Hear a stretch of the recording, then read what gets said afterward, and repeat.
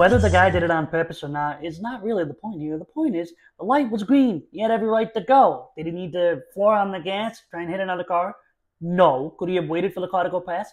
Sure. But also at the same time, they obviously had a yellow light. They should have been cautioned and didn't. They should not have went. They just shouldn't. And also, could he have let another car go by? Yeah, he could have. But at the same time, the people had a caution light knowing that the light was going to go red. So why are you trying to squeak by knowing that green means go, red means stop, yellow means caution? I mean, come on, it's common sense.